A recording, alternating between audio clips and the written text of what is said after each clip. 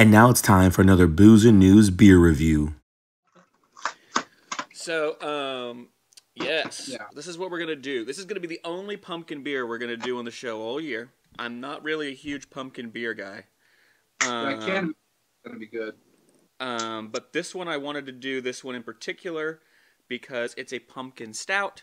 And if you're going to do a pumpkin beer, you might as well do a pumpkin stout. So, Black Lantern, really cool looking can. It's worth mentioning it's 6.66 alcohol by volume. I got some info on this, actually. Let me pull that up. Will you read the can and see what it says on there, if there's any description or anything? It tastes like chocolate, pumpkin, velvety, but it tastes like cardboard to me. All those things together just taste like cardboard. What kind of madman would cross an imperial stout with a pumpkin ale? Or brewers. As it turns out, this rich chocolatey Franken brew is dry spiced and scary good. Boo. That's all they say.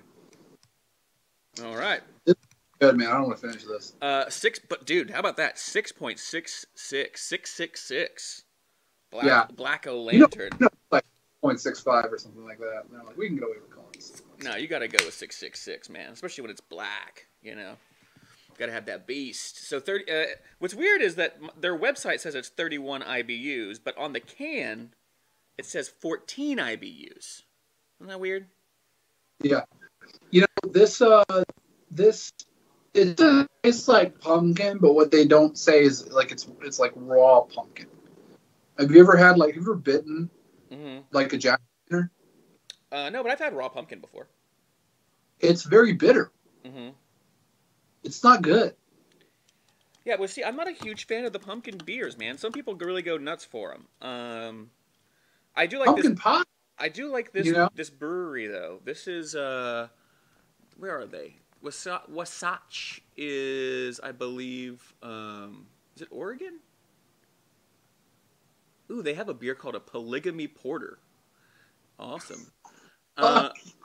Does it say? Fuck them. Does it say? Fuck them. Does it say? Does it say on there where this is from? It does say it has a really high SRM rating, 87.5. They gotta have a mailing address so I can send this back to them. So I can send this shit back.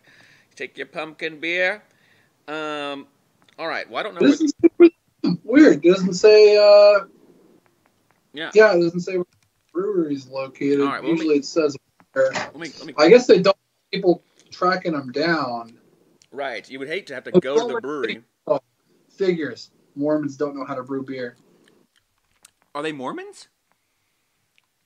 Well, they're from Salt Lake City, Utah. That's a big Mormon capital out there, bud.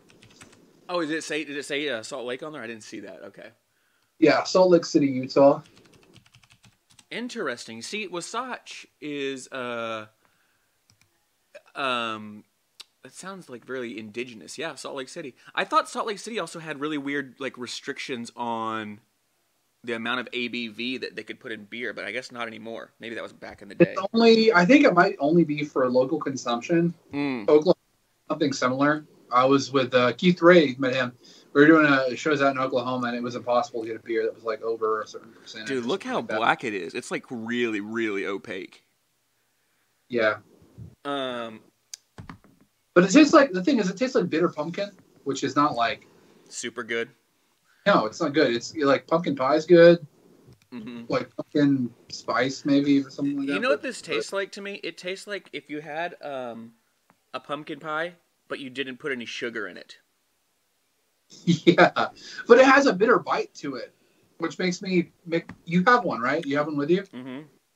Yeah, I'm drinking it. Yeah. Like, it makes me think of just like scooping out, like you make a jack-o'-lantern, and then just like trying to eat the leftover scooped out stuff. Now, as far as some other, now I would say there are some redeeming qualities for this beer. It has pretty good carbonation level, I think. The mouthfeel is really nice. Yeah. Yeah. Actually, yeah. I think this would be, I always try to find a stout that I like with ice cream, because one of the things that I like to do in the summer, I don't really drink a lot of stouts in the summer, but I like to have occasionally in the summer a beer float, right? So I'll Yeah. take a really dark stout and put some vanilla ice cream in it. This If would you were to do this or add this to something with sugar, it would be very, yeah. very. So I think this would make a really interesting like beer float because it would have like that pumpkin flavor and all Yeah. that. But, It's got that umami flavor, mhm. I guess. Say you like that. But you know, I'm gonna have to go ahead and I don't know if we're gonna give this a rating. I'm gonna go ahead and give this a fairly low rating. I think I'm gonna give it about a 6. You know what, man? The most important thing is that it gets you drunk, and this is 6.66. You know, it's got me buzzed.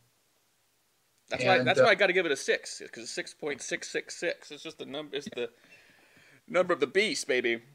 And this is, you know, I am buzzed, but I'm gonna go ahead and give it a 1. Give it a 1?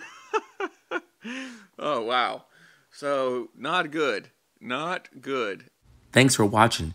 Catch us every Wednesday on Twitch live at 8 p.m. Central Standard Time.